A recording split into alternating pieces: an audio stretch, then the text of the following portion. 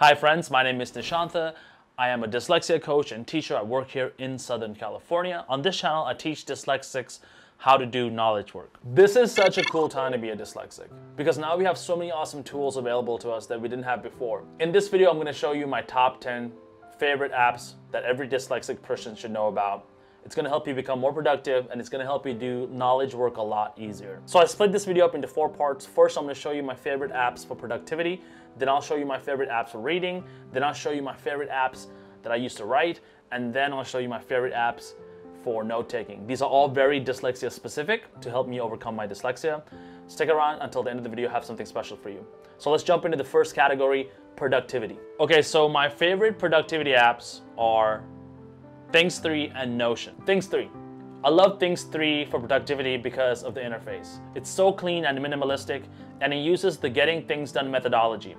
Things 3 seems to be designed from the ground up around Getting Things Done by David Allen. Since I'm a practitioner of the Getting Things Done system, this app helps me implement GDT or Getting Things Done flawlessly on all my devices, and I love it. The next productivity app that I love is Notion. So Notion is a knowledge management and note-taking system, but the way I use it mostly is for project management. So whenever I'm working on different projects, I have different workflows that my different projects have to go through. So like if I'm shooting a YouTube video, I know I have to think about an idea, research that idea, come up with a script, edit that script, shoot that video, edit that video, then upload it to YouTube. So that's a process. A different process for writing could be like, I have to research something, then I have to maybe talk to some people, and then I write the first draft, then I edit it, then I talk to other people, do some more research, and then at the end it's a finished product, right? So these different workflows, most of the time I had to manage those in my head, but with Notion what you can do is you can kind of set up a workflow, and as your project gets more and more complete, it can kind of go through this process all the way to the end. And you can track multiple projects and ideas and concept and content that you're creating through Notion. It's really awesome. All right, a quick announcement before we get to the rest of the video. I'm doing a little experiment. I want to give away 3 one-hour free dyslexia coaching sessions with me. All you got to do is comment below saying, I want a coaching session, and then follow me on Instagram and then send me a DM. And then you'll be entered, and I'll pick 3 people at the end of this month, and then you'll get a free coaching session if that's something you're interested in. All right, let's jump back into the video.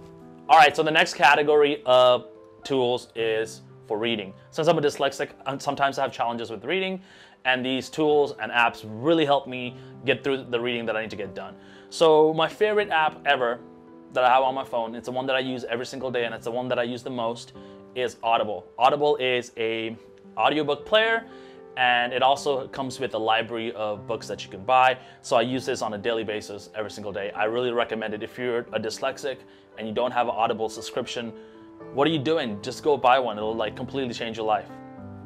So that's Audible, and I think everyone already kind of knows that is a really good app for reading. But another app that I use for reading is called Speechify. Speechify is a text-to-speech application.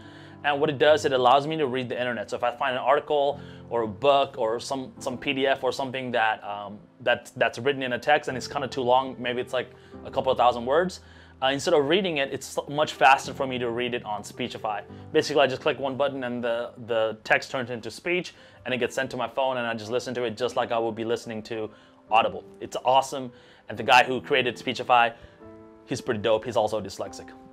The next app that I use all the time is called Instapaper, and Instapaper is a way that I save like really good blogs. So if I'm reading the internet and I find like a really good article, instead of using a bookmark or an RSS feed, I'll just send it to Instapaper, and when I use it on Instapaper, I'm able to highlight and save those highlights and things through Instapaper.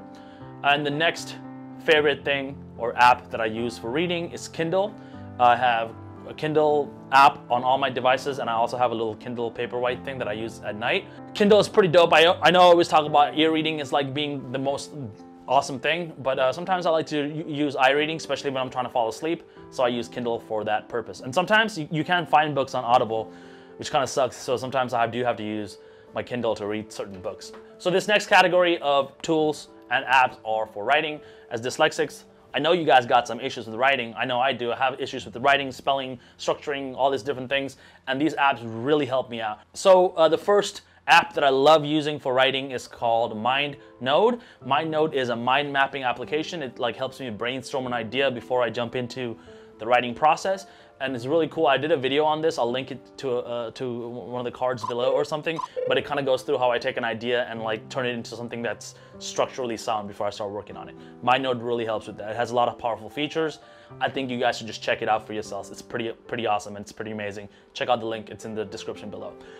The next app that I use is something I just discovered recently. It's called Otter.io, and basically what it is it's a dictation application. So it sits on my phone, and whenever I need to write something, what I'll do is I'll pull up my MindNode on my phone. I'll have it open, and I'll have Otter.io open, and I'll just talk into my AirPods. And basically what it does is it takes the words that I'm saying and turns it into text. And then later on, I'll jump into Notion again, which is my like project management application, which I already kind of talked about. I'll take all those notes, I'll paste it down there, and then I'll really edit all that information on there through Notion. And Notion's really cool because it has these things called content blocks, and basically you can move certain items up and down, around into different paragraphs and things, depending on what the thing that you're trying to write needs to be. So it's pretty dope.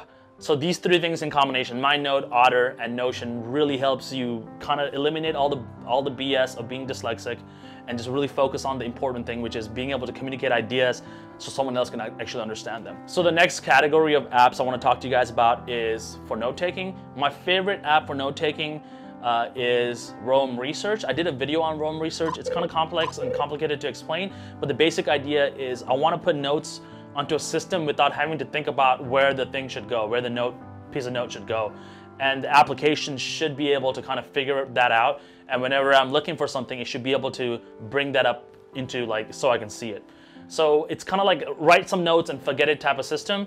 And it's pretty awesome. Any piece of content or idea that I've created inside my head, I try to throw it into my Roam database, and my Roam database kind of acts like a second mind, or like a digital brain that I can kind of talk to whenever I need to get access to something that I've already talked about or thought about, or some idea that I've already had. I know it's safe in my Roam database, so I can move on and produce things in Notion. Second app that I love using for note-taking is something called Notability. Notability is an app that you use with your Apple Pencil.